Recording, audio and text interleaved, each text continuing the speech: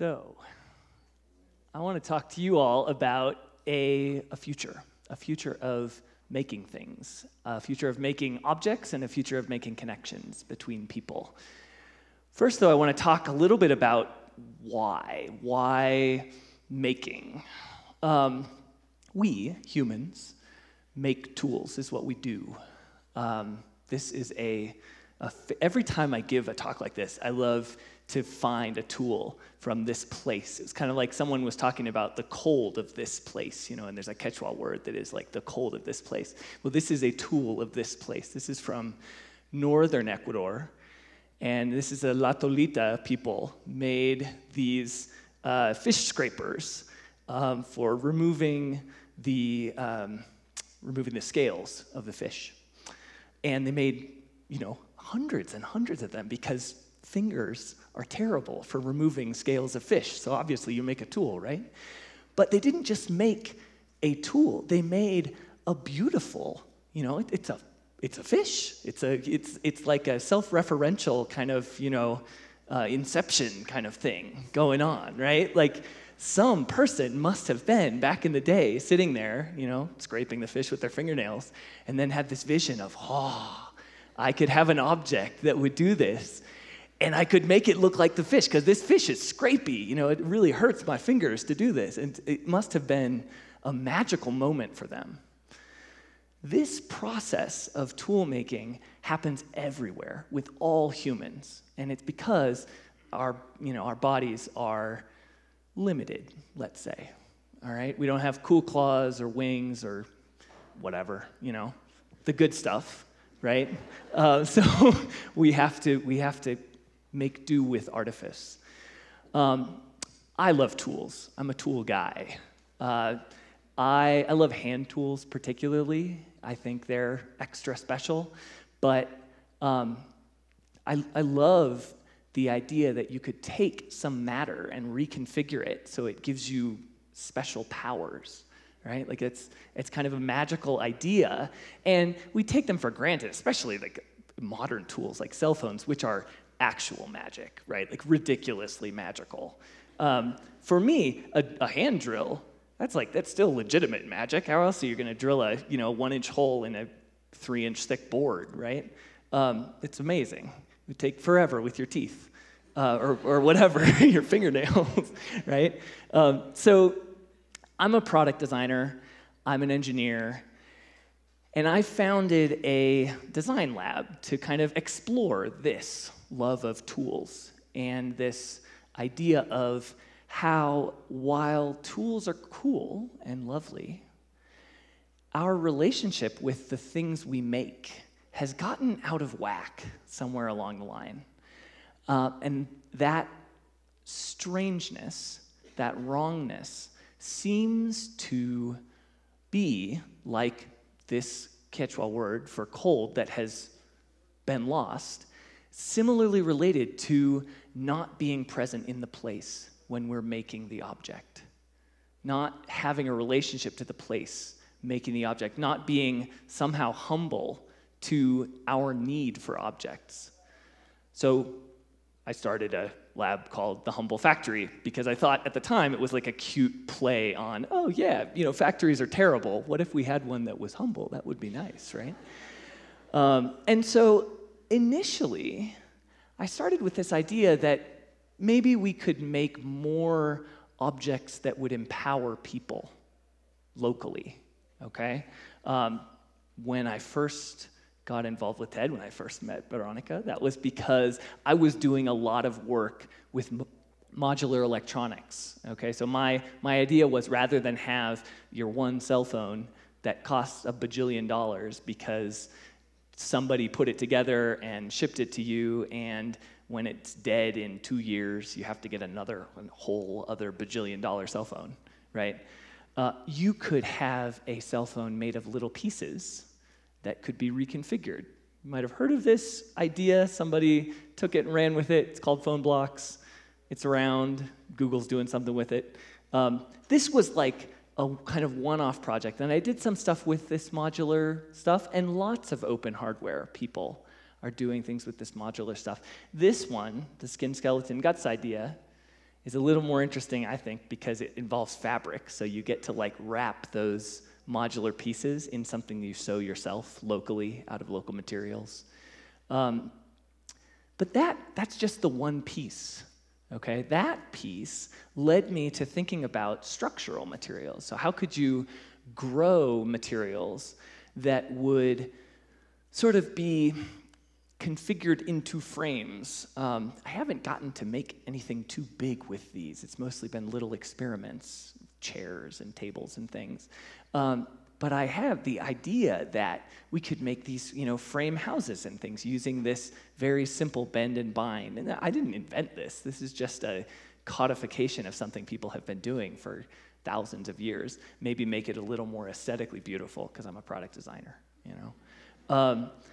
And that idea, all of these individual tools are still sort of skirting around the big picture.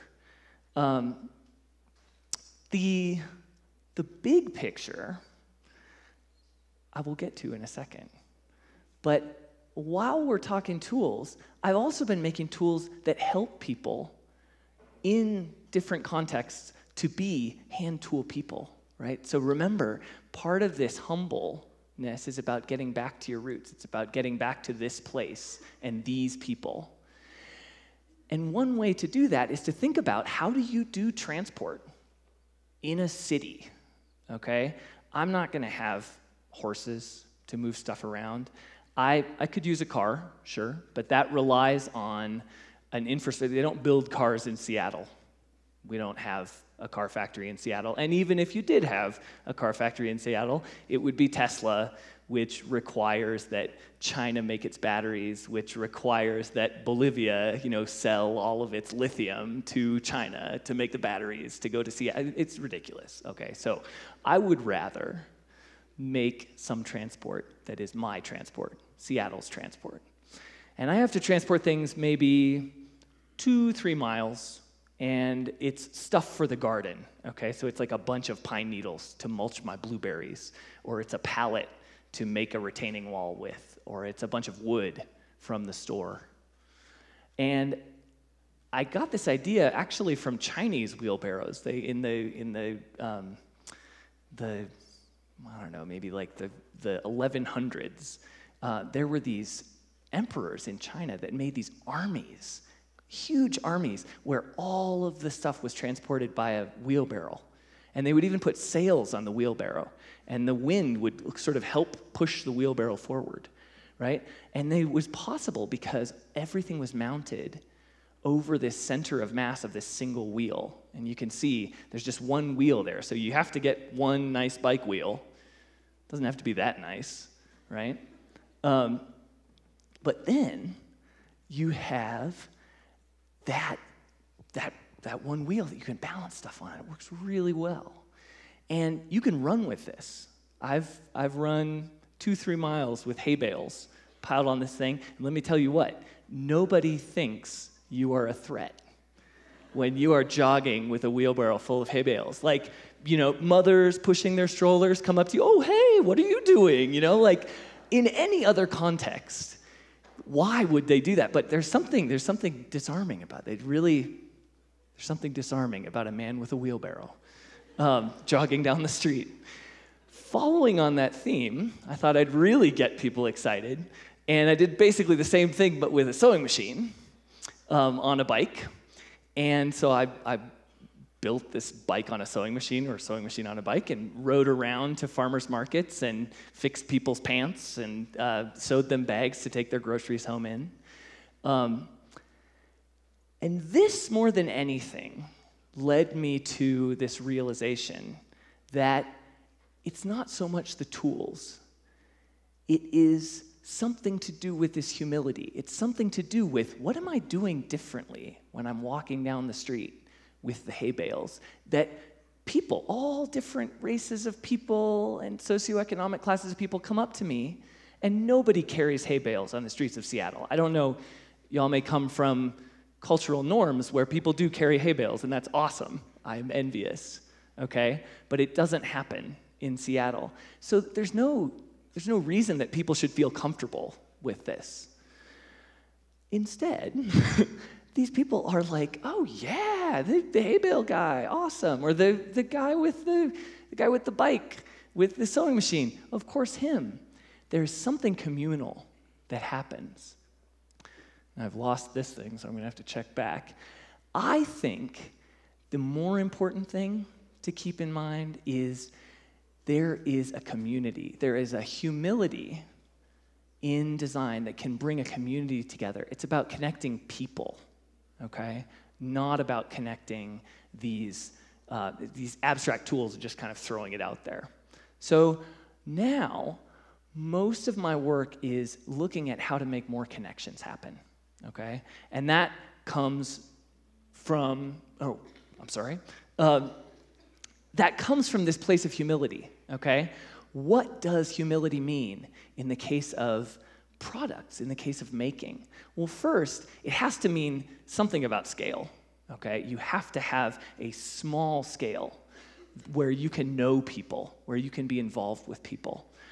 I'm trying to get this idea of a scale, I call it the picnic number, okay? That's the order of one picnic. If you can have a picnic with the amount of people you're talking about, that's a picnic number, okay? So like, it's somewhere between 5 and 100 people. I don't know, maybe y'all have big picnics, but I feel like 100 people would be pushing it, right? So when you make something happen, you want it to be on the order of 100 people. So now we can ask ourselves interesting questions. How do we make surgery happen with 100 people in a hospital? How do we make, I don't know, how do we save all the plant diversity of the world using groups of 100 people rather than, using that one amazing, beautiful place? How do we make the internet happen? How do we make robots? How do we make the cool things we love, but without having to rely on, Facebook or Google or someone that's capitalized at billions of dollars? Okay, those guys are great. They can do their thing, and we'll try to figure out another way so when they go off and do something else, we're still supported, okay? So scale is important. Second thing that's important is you need to have connection. You need to have a group.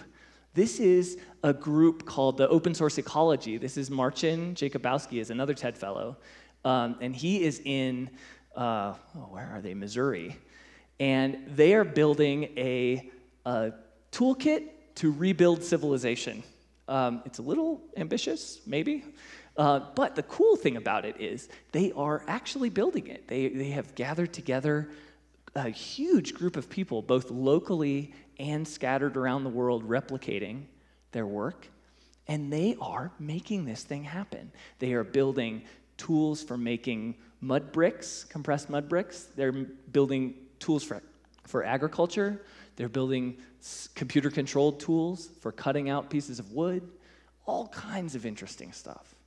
And all of it, they are really focused on the third point, which is it has to be open. It has to be open and shared and inviting other people to participate. And the reason for that, the most important reason for that is you need to get the other person's perspective.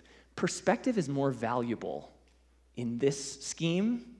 Knowledge on the ground, understanding of the context is more valuable than the actual technology, okay? And that's why, again, like Quito, how many other cities in the world are, number one, at this altitude, okay?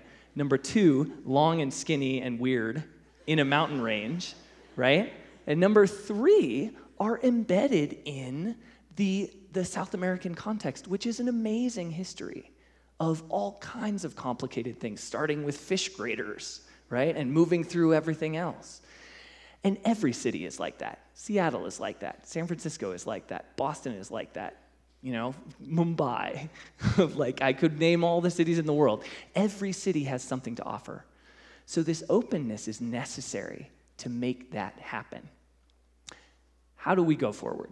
So I've been working on 2 projects to try to seed these sort of systemic interactions, okay? The first one is a literal seeding project.